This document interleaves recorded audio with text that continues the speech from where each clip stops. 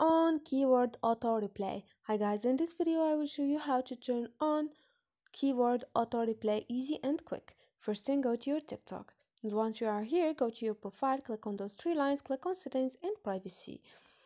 Click on not settings and privacy, sorry, click on business. Sweet. Here guys you will find auto message, click on it and you're gonna find keywords auto replay manage, and you can turn on this option which is keyword auto replay to custom auto replies when users message specific keywords. And this is how you can fix your keywords. Click on edit and edit the keyword you want the user to be received when they when they send you a specific keywords.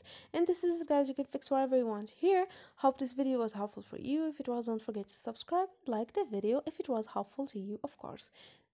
Thank you, see you next video.